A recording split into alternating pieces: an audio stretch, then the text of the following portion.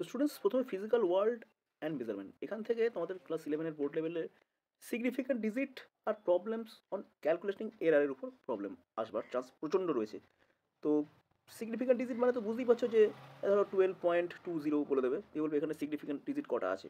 ওকে, যেমন একটা, দুটো, তিনটে, চারটে, চারটে সিগনিফিক্যান্ট ডিজিট আছে, এই ধরনের প্রবলেম।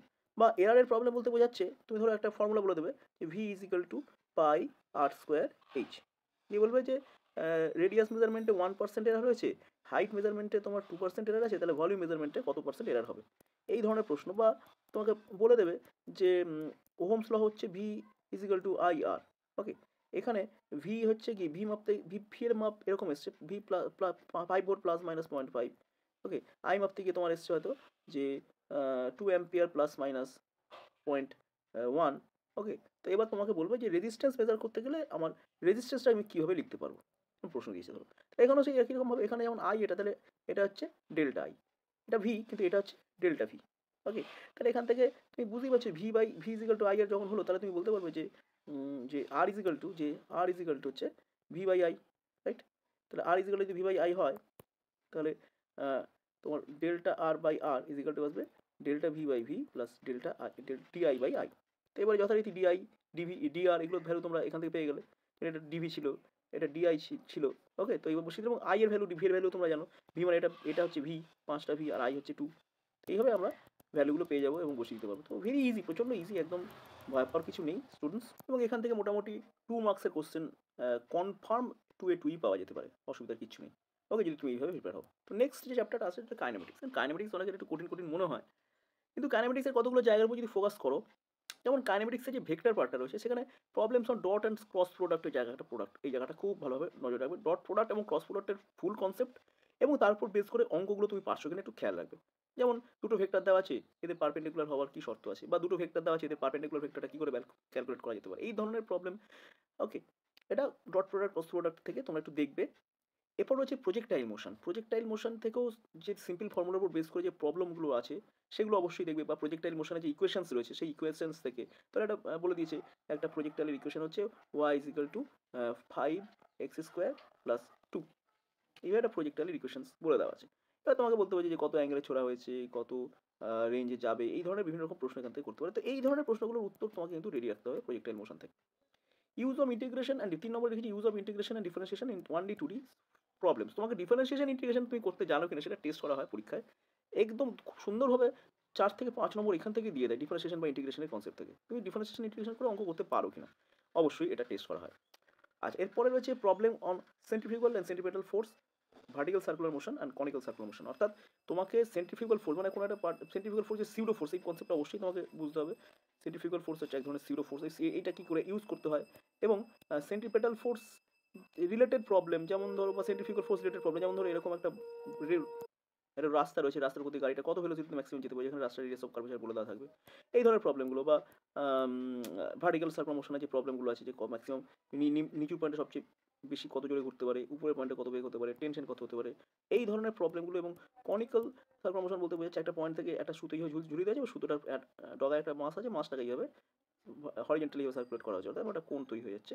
তো এই ধরনের কনিক্যাল সার্কুলার মোশন উপরে যে প্রবলেমগুলো আছে সেগুলো একটু প্র্যাকটিস করে তোমরা রাখবে। বা সেন্ট্রিফিউগাল ফোর্সকে কেন সিউডো ফোর্স বলা হয়, এই ধরনের প্রশ্ন তোমরা পেতে পারো।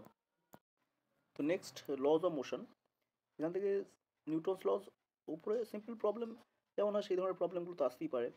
মানে সিম্পল প্রবলেম বলতে বোঝাবে ধরো যে এরকম একটা ব্লক রয়েছে, একটা বুলেট এইভাবে ছোড়া হয়েছে, বুলেটটার মাস বলে দেওয়া আছে, বলবে বুলেটটা এত দূর গিয়ে ওর বেগ হাফ হয়ে গেছে, তাহলে আর কত দূর গিয়ে পুরোপুরি থেমে যাবে। এই ধরনের যে সিম্পল প্রবলেম, এই ধরনের প্রবলেমগুলো আসতে পারে। বিশেষ করে এরপরে যার স্থান হচ্ছে সেটা হচ্ছে problem on calculation of reaction of lift problem. লিফটের যে প্রবলেমগুলো ছিল, যে একটা লোক ট্রেন দাঁড়িয়ে আছে লিফটের উপরে, লিফট উঠছে, কত ওজন হবে, এই ধরনের প্রবলেমগুলো যেগুলো রিয়াকশনের উপর ডিপেন্ডেন্ট। তো এই ধরনের প্রবলেমগুলো একটু প্র্যাকটিস করতে হবে। এরপর আছে problem on conservation of linear momentum. Linear momentum কনজারভেশনের উপর অঙ্ক বলতে এই সেই বন্দুক থেকে গুলি চালাচ্ছে, বন্দুক কত বেগে পিছিয়ে যাচ্ছে, বা কামান থেকে গোলা চালাচ্ছে, কামান কত বেগে পিছিয়ে যাবে, এই ধরনের কনজারভেশনের অঙ্ক। বা একটা বোম ফাটলো, বোমের একটা টুকরো এদিকে গেলো, একটা টুকরো এদিকে গেলো, বা লাস্ট টুকরোটা কোন দিকে যাবে যদি 3 টুকরো হয়ে থাকে। ওকে, তো এটা গেল conservation of linear momentum. Simple problem on কলিশনস, কলিশনের খুব জটিল প্রবলেম না হলেও খুব সিম্পল প্রবলেম, এই প্রবলেমগুলো যেগুলো লিনিয়ার মোমেন্টাম কনজারভেশন দিয়েও খুব সুন্দরভাবে সহজে করে দেওয়া যায়, এই ধরনের প্রবলেম ইলাস্টিক কলিশনের উপর অবভিয়াসলি এই প্রবলেম তো আসতেই পারে। সিম্পল প্রবলেম ফ্রি বডি ডায়াগ্রামের সিম্পল প্রবলেম এদের এরকম একটা ব্লক টাচ করে রাখা আছে, একটা ব্লক কীভাবে হচ্ছে, তাহলে দুটো ব্লকের মধ্যে কত ফোর্স কাজ করছে, বা একটা দড়ি শোয়ানো আছে, এরকম একটা দড়ি শোয়ানো আছে, দড়িটাকে টানছো তুমি এদিকে, তাহলে দড়ি থেকে ঠিক এত এল সেন্টিমিটার দূরে এখানে কত ফোর্স বা টান অ্যাপ্লাই হবে, এই ধরনের প্রবলেমগুলো এগুলো আসতেই পারে। এবার problem on friction incline plane, block hold on vertical plane. Incline প্লেনে যেমন ব্লক পড়ছে তার উপর যে ফ্রিকশন অঙ্কগুলো আছে সেই ধরনের প্রবলেমগুলো প্র্যাকটিস করতে হবে। প্লাস এরকম ভার্টিক্যাল প্লেনে যে ব্লকটাকে রেখে দিচ্ছে তার জন্য যেখানে একটা ফোর্স অ্যাপ্লাই করতে হবে, হ্যাঁ, সেই ফোর্সটাই যে রিয়াকশন হয়ে যাবে, এই ধরনের কনসেপ্টের উপর বেস করে অঙ্কগুলো তোমাকে করতে হবে। এখানে একটা জিনিস লেখা হয়নি, সেটা হচ্ছে inertial and non inertial reference frame. ওকে, তো এই যে inertial reference frame, inertial reference frame, inertial inertial inertial and non inertial R non inertial আর শুধু ইনার্শিয়াল, এই ধরনের রেফারেন্স ফ্রেম কাকে বলে, তাদের ডিফারেন্স কী, এটাও কিন্তু খুব ইম্পর্টেন্ট। এটা লেখা হয়নি আমার এখানে। ওকে, এটা কিন্তু ইম্পর্টেন্ট, লিখতে মিস করে গেছি। যাই হোক, inertial and non inertial difference frame বলতে কী বোঝে, এইটা খুব ইম্পর্টেন্ট। নেক্সট আর ওয়ার্ক এনার্জি পাওয়ারে চলে আসবে। এখানে খুব ইম্পর্টেন্ট হচ্ছে conservative and non conservative force ফিল্ডের ডেফিনেশন, কী জিনিস আমাকে বলতে হবে, এবং কনজারভেশন অফ মেকানিক্যাল এনার্জি, এটাকে প্রুফ করা, যে কোনো একটা কনজারভেটিভ সিস্টেমে মেকানিক্যাল এনার্জি যে কনজার্ভ হয় সেটাকে প্রুভ করে দেখানো। এবার ওয়ার্ক এনার্জি প্রিন্সিপালের উপর প্রবলেম, অর্থাৎ যে kinetic energy difference is equal to difference of kinetic energy, difference of K E is equal to work done, এই যে কনসেপ্টটা কাইনেটিক এনার্জি ডিফারেন্স মানে ওয়ার্ক ডান, এই কনসেপ্টের উপর বেস করে প্রচুর প্রবলেম হয়। বিশেষ করে এই দুটো জায়গায় তোমাকে ফোকাস করতে হবে ওয়ার্ক এনার্জি পাওয়ার থেকে। ওকে, তো স্টুডেন্টস এরপরে আমরা চলে যাবো motion of system of particles and rigid body. তো স্টুডেন্টস এই চ্যাপ্টারটা আপাতত দৃষ্টিতে কিন্তু কঠিন চ্যাপ্টার, কিন্তু এখান থেকে যে জায়গাগুলো আমি মেনশন করেছি সেই জায়গাগুলো জাস্ট পড়ে যাবে, তাহলেই তুমি এখান থেকে সমস্ত প্রশ্ন উত্তর দিতে পারো। Simple problem calculating centre of mass, difference between centre of mass and centre of gravity, এদের ডিফারেন্স কী, খুব সিম্পল অঙ্ক যেগুলো সেন্টার অফ মাস ক্যালকুলেশনে লাগে। তারপর parallel and perpendicular axes theorem, এটা খুব ইম্পর্টেন্ট, এই থিওরেম প্রুফটা শিখতে হবে এবং তার অ্যাপ্লিকেশন কী করে অঙ্ক করে আমাদের শিখে নিতে হবে, কীভাবে অঙ্কগুলো করতে হয়। Problems on conservation of angular কনজারভেশনের উপর ডিপেন্ড করে যে প্রবলেমগুলো আছে, সিম্পল প্রবলেমগুলো, সোজা প্রবলেম, সেই প্রবলেমগুলো বারবার প্র্যাকটিস করা। কনসেপ্ট অফ, এটা পিওর হবে, PURE হবে, এখানে একটা ও লিখে ফেলেছি, pure ruling and problem solve. Pure ruling হলে V is equal to omega আর হয়। ওকে, তা এই হ্যাঁ, তো এই কনসেপ্টের বেস করে প্রবলেম করতে জানতে হবে কী করে প্রবলেম হয়, এবং এটা থেকেই তোমাদের চলে আসছে যে একটা রোটেশনাল রোলিং বডির টোটাল কাইনেটিক এনার্জির কত পার্সেন্ট ট্রান্সলেশনাল, কত পার্সেন্ট রোটেশনাল, এই ধরনের প্রবলেমগুলো, মুভমেন্ট অফ ইনার্শিয়া রিলেটেড প্রবলেমগুলো। এবং এখানে আরেকটা জিনিস আমাদের খুব ইম্পর্টেন্ট, সেটা হচ্ছে যে রেডিয়াস অফ জাইরেশন, এটা আমি একটু মিস করে গেছি, সেটা হচ্ছে রেডিয়াস অফ জাইরেশন, এটা কি এবং এটাকে ক্যালকুলেট করা। ওকে, এটা খুব ইম্পর্টেন্ট প্রবলেম। আর রোলিংয়ের উপর যে প্রবলেমগুলো আছে তার মধ্যে একটা খুব ইম্পর্টেন্ট প্রবলেম হচ্ছে, এটা এরকম অবজেক্ট এরকম রোল করতে করতে নিচের দিকে নামবে। ওকে, তাহলে তার অ্যাক্সেলারেশন টু গ্র্যাভিটি, হ্যাঁ, তাহলে তার এদিকে নামার অ্যাক্সেলারেশন কত, যদি রোল করতে করতে নামে তাহলে অ্যাক্সেলারেশন কত, যদি এমনি স্লাইড করতো তাহলে অ্যাক্সেলারেশনটা হয়ে যেত জি সাইন থিটা, এখানে থিটা যেহেতু, আর যদি রোল করতে করতে নামে তাহলে কত হবে। বিভিন্ন রকম বডি, যদি স্ফিয়ার হয় তাহলে কেমন হবে, হলো স্ফিয়ার হলে কেমন হবে, সলিড স্ফিয়ার হলে কীরকম হবে, সিলিন্ডার হলে কীরকম হবে, এই ধরনের প্রবলেমগুলো তোমার এখান থেকে প্র্যাকটিস করতে হবে, তাহলেই এখান থেকে ফুল মার্কস তুমি পাবে। ওকে, তো স্টুডেন্টস নেক্সট আছে গ্র্যাভিটেশনে এইটা আমাকে ইম্পর্টেন্ট টপিক একটা, সাব টপিক একটা, যে জিটা হাইটের সাথে ডেপথের সাথে কী করে ভ্যারি করে আর ল্যাটিটিউডের সাথে কীভাবে ভ্যারি করে, এর প্রুফটা এবং তার অ্যাপ্লিকেশন, প্রত্যেকটা দুটো করে অ্যাপ্লিকেশন প্র্যাকটিস করে রাখবে। সহজ অ্যাপ্লিকেশন আছে, এখান থেকে কঠিন কিছু হয় না। Problems on conservation of gravitational potential energy, এইটা খুব ইম্পর্টেন্ট। মনে করো এই অঙ্কগুলো অ্যাকচুয়ালি এরকম, যে পৃথিবী রয়েছে, পৃথিবীর একটা বস্তুকে এত বেগে ছুড়ে দেওয়া হলো, বেগে ছুড়ে দিল, প্রচণ্ড হাই ভেলোসিটিতে ছুড়ে দেওয়া হলো, সেই বস্তুটা ঠিক কতটা হাইটে গিয়ে পর্যন্ত উঠতে পারবে, এই ধরনের প্রবলেমগুলো।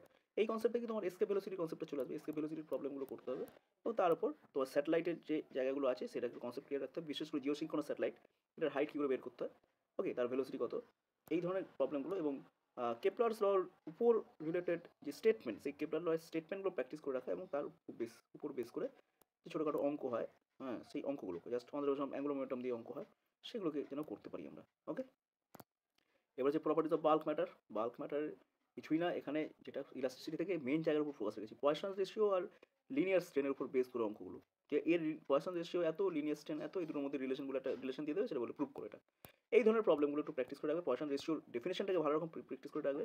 ওকে, calculation of elastic potential energy calculate করা পার ইউনিট ভলিউম, এটা যে half into strain into stress হয়, এটাকে প্রুভ করতে জানতে হবে, এবং এর উপর বেস করে প্রবলেমও কিছু করে রাখতে হবে।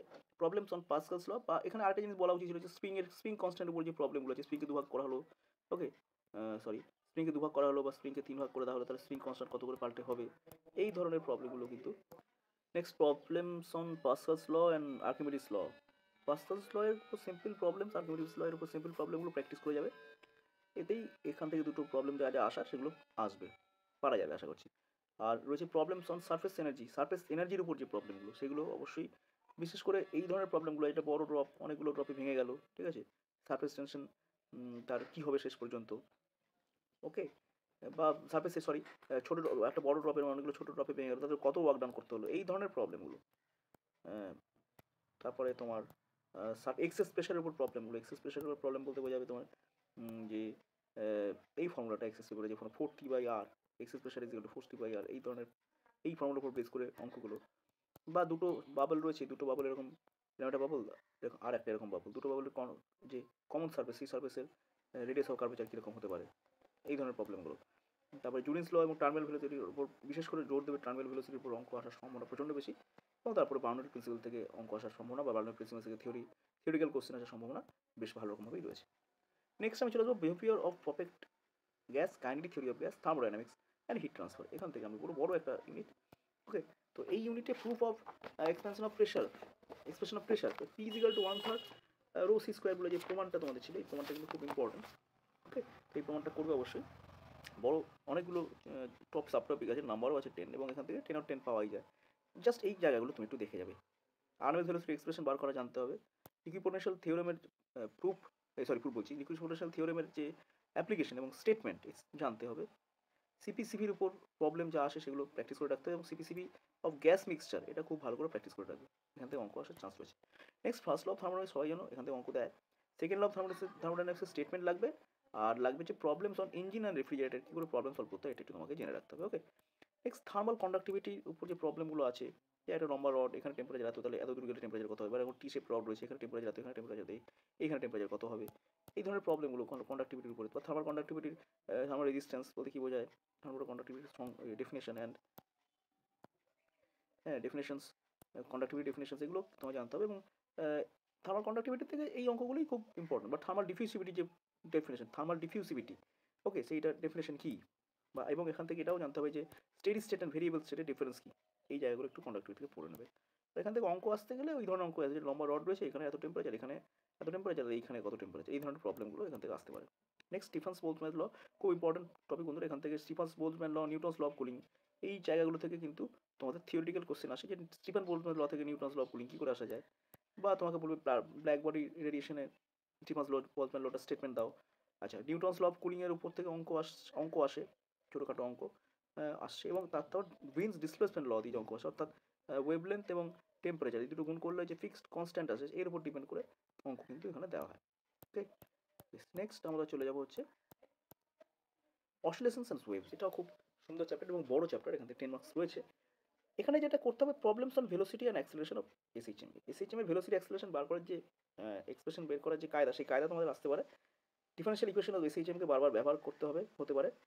আচ্ছা, আর অ্যাক্সিলারেশন আর ভেলোসিটির উপর যে প্রবলেমগুলো হয় সেগুলো ভালো করে দেখে যাবে, এবং অবশ্যই তারপরে অবশ্যই তোমাকে এটাও দেখতে হবে যে পোটেনশিয়াল এনার্জি আর কাইনেটিক এনার্জি এসএইচএমের কত, এবং সেটা থেকে কী করে টোটাল এনার্জি কনজারভেশন দেখানো যায় সেটা। Calculation of frequency of various oscillating system, calculation of frequency of various oscillating system, বিভিন্ন রকম সিস্টেম তোমাকে বলে দেবে এইভাবে অসিলেট করছে, তাদের ফ্রিকোয়েন্সি ক্যালকুলেট করতে দিতে পারে, সেগুলো তোমার শিখতে হবে। যেমন তার একটা স্প্রিং রয়েছে, স্প্রিংয়ের ডগায় একটা মাস রয়েছে, এইটা এইভাবে ভাইব্রেট করছে, তার ফ্রিকোয়েন্সি কত হবে, বা দুটো স্প্রিং এরকম জুড়ে দিয়েছে, তার ফ্রিকোয়েন্সি কত হবে, আর এরকম কম্বিনেশন অফ স্প্রিং দিয়ে যে এরকম একটা স্প্রিং এইভাবে জুড়ে দিয়েছে, তো বিভিন্ন কম্বিনেশন স্প্রিংয়ের জুড়ে দিয়ে তার ফ্রিকোয়েন্সি কীভাবে হবে সেগুলো বার করা, এগুলো তোমাদের জানতে হবে, এগুলো পারা প্র্যাকটিস করবে, জাস্ট যেমনভাবে বইতে কিছু করে দাও অঙ্ক আছে সেগুলো থেকে প্র্যাকটিস করবে, এখান থেকে অঙ্ক পারা যাবে। এরপর আসছে Newton's R Laplace law on velocity of sound of problem, সাউন্ডের ভেলোসিটি বার করতে গিয়ে নিউটনস ল্যাপ্লাসের যে থিওরেম দিয়েছিল সেই থিওরেমগুলোর কম্প্যারিজন, এবং কোন থিওরেমটা ঠিক, ল্যাপ্লাস কীরকম কারেকশন করেছিলেন সেগুলো, এবং তারপর তার যে ভেলোসিটিগুলো, ট্রান্সভার্স ওয়েভের ভেলোসিটি, লঙ্গিটিউডাল ওয়েভের ভেলোসিটি ক্যালকুলেশন ঠিক না, এদের ভেলোসিটি এক্সপ্রেশনগুলো জানা, এবং এর মধ্যে কোন এদের তুলনা করা, এদের কম্প্যারিজন করা, এদের ট্রান্সলেশনাল ভেলোসিটি এবং লঙ্গিটিউডাল ভেলোসিটি কম্প্যারিজন করা, কে বেশি কে কম, দেখ। নেক্সট আসবে প্রবলেমস অন স্ট্রেচড ওয়্যার, খুব ইম্পর্টেন্ট জায়গা, ভাইব্রেট, তারপরে তোমাদের যে প্রবলেম অন স্ট্রেচ ওয়্যারের পরে vibrating air column, simple problem on Doppler effect, ঠিক আছে। তো এখানে আরেকটা জিনিস আমার বলতে হতো, যে এখানে তোমাদের যে বিটস থেকে প্রবলেম কিন্তু লিখতে আমি ভুলে গেছি, bits problem on stretched wire অবশ্যই, তারপরে ভাইব্রেটিং এয়ার কলাম, তারপরে প্রবলেমস অন বিটস খুব ইম্পর্টেন্ট, এবং প্রবলেম অন স্টেশনারি ওয়েভ। আসলে অ্যাকচুয়ালি স্টেশনারি ওয়েভ মানে হচ্ছে ভাইব্রেটিং এয়ার কলাম এবং স্ট্রেচড ওয়্যার, এগুলোই স্টেশনারি ওয়েভকে বোঝাতে বোঝাচ্ছে। স্ট্রেচড ওয়্যারের কীরকম প্রবলেম দেয়, এরকম অঙ্ক দেবে যে স্ট্রেচ ওয়্যারের লেন্থ বলে দেওয়া আছে, তার কত ফ্রিকোয়েন্সি ফান্ডামেন্টাল ফ্রিকোয়েন্সি হতে পারে, বা ওয়্যারের এরকম একটা লেন্থ আছে ভাইব্রেট করে দেওয়া হলো, দিয়ে মিড পয়েন্টটাকে চেপে দেওয়া হলো, তাহলে কোন কোন ফ্রিকোয়েন্সিগুলো প্রেজেন্ট থাকতে পারে, কোন কোন ফ্রিকোয়েন্সিগুলো অ্যাবসেন্ট থাকতে পারে। তারপর ভাইব্রেটিং এয়ার কলামের উপরে থাকতে পারবে একটা এয়ার কলাম আছে, তাকে আস্তে আস্তে আস্তে জল ভরা হচ্ছে, তাহলে কতটা জল ভরলে কিরকম কিরকম ফ্রিকোয়েন্সি আসতে পারে, এই ধরনের প্রবলেমগুলো। ওকে, বা একটা জল এরকম এয়ার কলাম রয়েছে, জল ভরা এয়ার কলাম রয়েছে, তার মধ্যে কী করে সাউন্ডের ভ্যালু তুমি বার করতে পারো, এটা তোমার প্র্যাকটিক্যালও আছে এই ধরনের প্রবলেমগুলো। এবং ডপলার এফেক্টের উপর জাস্ট ফর্মুলাগুলো তোমাকে একটু জানতে হবে, কী করে ফর্মুলা ডিডিউসড হয় বা ডিরাইভড হয় এগুলো তোমার জানতে হবে না, কিন্তু ডপলার এফেক্টের ফর্মুলাগুলো কোথায় কীভাবে ইউজ করতে হয় এবং সেই ফর্মুলাগুলোর অ্যাপ্লিকেশন তোমাকে অবশ্যই জানতে হবে। এরপর ডপলার এফেক্টের প্রবলেমের পর প্রবলেমের সাথেও রেড শিফট এবং blue shift, red and blue red and blue shift, এই দুটো কী জিনিস, এদের উপর কনসেপ্ট কিন্তু থাকতে হবে এবং এখান থেকে প্রবলেম কিন্তু দেয়। ওকে স্টুডেন্টস, তো এইভাবে যদি তুমি পড়ো তাহলে তোমাদের ফিজিক্যাল মেজারমেন্টের উপর যে 2 মার্কস আছে, 2 মার্কস, এটা 2 মার্কস পাওয়ার কোনো ব্যাপারই না। কাইনেমেটিক্সের উপরে যে 10 মার্কস রয়েছে, এটা পাওয়া খুব একটা কঠিন হবে না। ওকে, লজ অফ মোশনের থেকে যেমন তোমাদের 10 মার্কস আছে, এই 10 মার্কস পাওয়া খুব একটা কঠিন হবে না। নেক্সট ওয়ার্ক এনার্জি পাওয়ার, এখান থেকে খুব যে বিশাল নম্বর আসে না, এখান থেকে 5 নম্বর আসে, এই দুটো জায়গায় তুমি করে যাও 5 নম্বর অবশ্যই পেয়ে যাবে। যাই বললাম, মোশন অফ রিজিড বডি থেকে কিন্তু প্রবলেম অঙ্ক যেটা আসে সেটা হচ্ছে টোটাল 6 নম্বর, 6 মার্কস আসে এখান থেকে, অনেক বড় চ্যাপ্টার, অনেকে এটাকে স্কিপ করে যায়, কিন্তু স্কিপ না করলেও এটা থেকে ভালোই মার্কস পাওয়া যেতে পারে যদি যেভাবে আমি বললাম সেভাবে যদি পড়ো। এই তো কটা জায়গা, 4টে জায়গাকে একটু ভালো করে শিখে নিতে হবে, তাহলে এখান থেকে 6 মার্কস পাওয়া যাবে, অসুবিধা কিচ্ছু নেই। গ্র্যাভিটেশনে যেমন গ্র্যাভিটেশন, এখান থেকে 7 মার্কস থাকে। ওকে, তো এখান থেকে 7 মার্কস পাওয়া করে কঠিন কাজ নয়। পরে তো বল ম্যাটার, এখান থেকে বড় লম্বা চ্যাপ্টার, এখান থেকে 10 মার্কস থাকে, ইজি জায়গা থাকে, এখান থেকে মার্ক স্কোর করতে পারবে।